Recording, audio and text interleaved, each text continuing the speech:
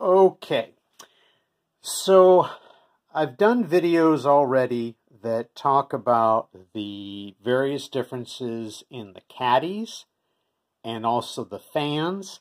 And now I thought I would do one on the heat sinks because I've had some questions lately on, can I use this heat sink with this model and, 35 and 65 watt, all those sort of things. So I thought I'd give kind of a trip over the various generations and show you the heat sinks and what can be used or reused in the various models. So let's start with the first guy, the G1. This one by far is my least favorite to deal with. This whole piece, in essence, is the heat sink. I mean, you've got the base thing that does all the work, but then you've got this metal shroud that's all part of the same package, and underneath it is the fan. And no matter what I do when I'm dealing with this, I always end up getting thermal all over my fingers, and it's just a mess. So it's not one of my favorites to deal with. This particular one is very unique to the G1. You cannot use it anywhere else. And it is nice, though, that it is copper. Since the G1 only had a 35 watt model, it didn't have a 65. It's kind of nice that on the 35 you get the copper heatsink. With again, the fan fits underneath here. The cable kind of threads through here. Now, the other problem with this heatsink is you're going to have to remove it and the fan in order to get to the M.2 slot on the G1, which makes it, again, very inconvenient to work with. Here we've got the G2 heatsink. This is the aluminum one, which generally comes on the 35 watt. And here is the copper that generally comes on the 65 watt. And pretty much has to be on there because when you're dealing with the non-T processors, you need the additional cooling. They are interchangeable. You can take the copper and put it onto a 35 watt without a problem. The holes are the same.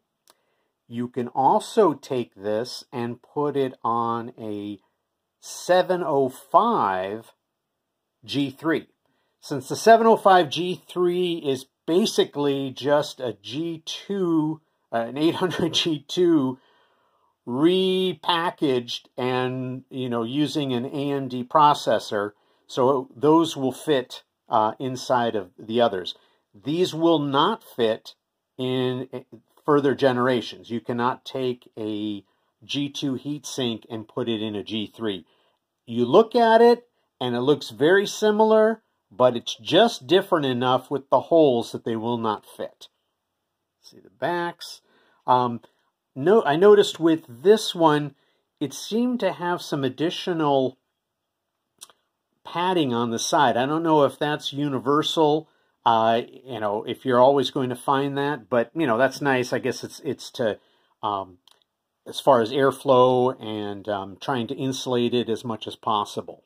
Next, we've got a G3 heatsink, and if I bring back the G2, if we look at it, they do look very similar, but the holes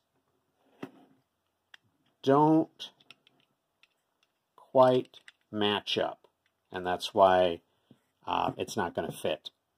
So with the G3, you can, of course, use it on a ProDesk.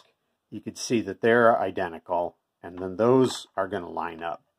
So those are, those you can use on not just on the EliteDesk, but you can also change them out with the ProDesk. These do come in the copper if you have the 65 watt. I have a 65 watt heatsink on the computer that I use to actually edit this video and do everything on it. It's a 35-watt system, but I've put into it the copper heatsink. It seemed to help a little bit in terms of the heat dissipation.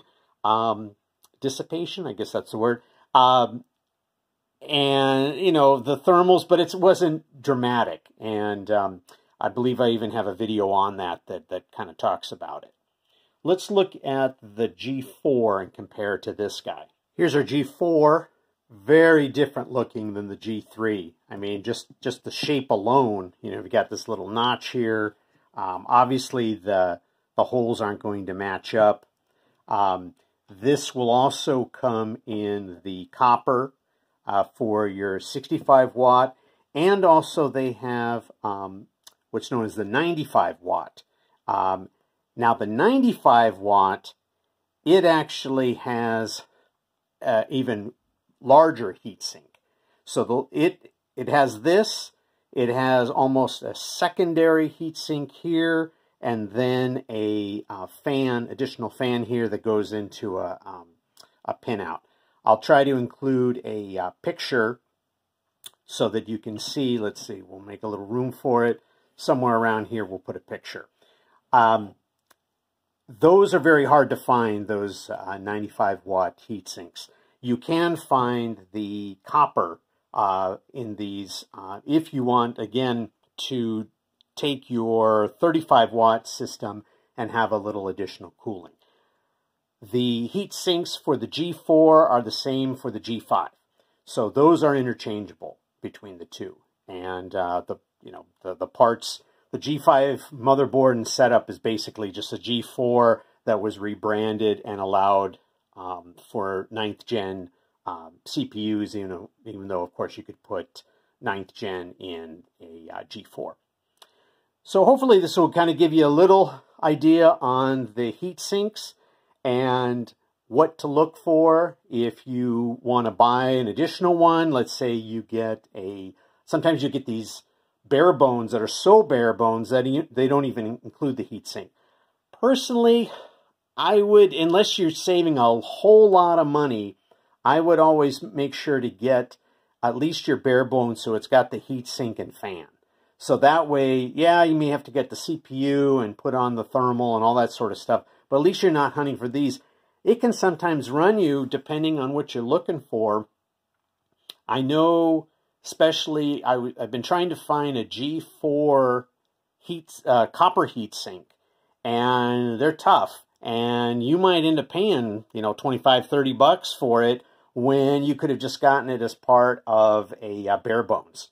If you're looking for a bare bones 65 watt, you could at least get all the parts. You could get the, both the fan, the heat sink, the extra fan perhaps for the caddy, and also the vented hood.